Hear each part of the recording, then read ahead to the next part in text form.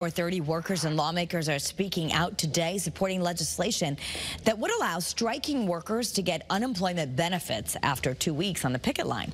Joining us now to talk more about this is Dan Haar, the senior editor and columnist at Hearst CT Media. Dan, thanks for being here. Can you kind of explain this idea, how workers on strike could get unemployed benefits? Yeah. And is that a good idea? Yes, I do have a landline. I don't use it. Me too. The idea would be that it's after, as you said, after 2 weeks, there are very, very few strikes. There have only been 4 strikes in Connecticut, none, I think, very big, that have lasted more than 2 weeks over the last 3 or 4 years.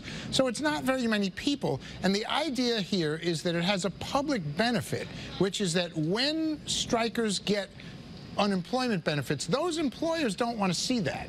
And so those employers are more likely to bargain faster and in good faith and give their last best offer that's a good one before the strike happens. So the idea is that you have fewer and shorter strikes. So it's not just a handout to workers and you say, well, how can this happen? 2 states have it, New York and New Jersey. Washington State is about to have it. So New Jersey and Connecticut would be sort of in that vanguard. Okay.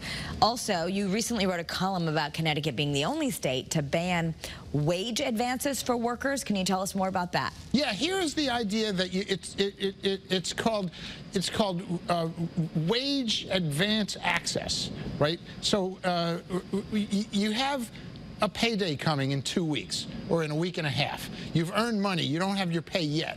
You want to borrow money from yourself, essentially. This is a service that's really rising. More than 100,000 people in Connecticut were doing it until it was effectively banned on January 1st.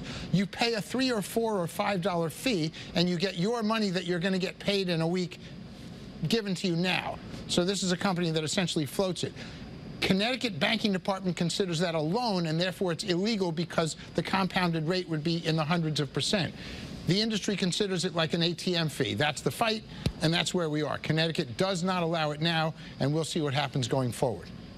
Okay, and also you spoke to Bridgeport mayoral candidate John Gomes earlier today. What did he say about this upcoming election? Yeah, he's hopeful. He does see it as a David and Goliath situation. As you know, the Governor Lamont endorsed the incumbent Mayor Joe Ganim. He did that in large part because Joe Ganim is the nominated Democrat and the governor is the head of the Democratic Party. But he did it full-throatedly at an event in Bridgeport, and the challenger John Gomes is upset about that. John Gomes is out walking the hustings. My question is he saying enough about John Gomes, or is he really talking about let's get rid of Joe Ganim? Because I don't think that's enough. I think he needs to talk about himself. Okay.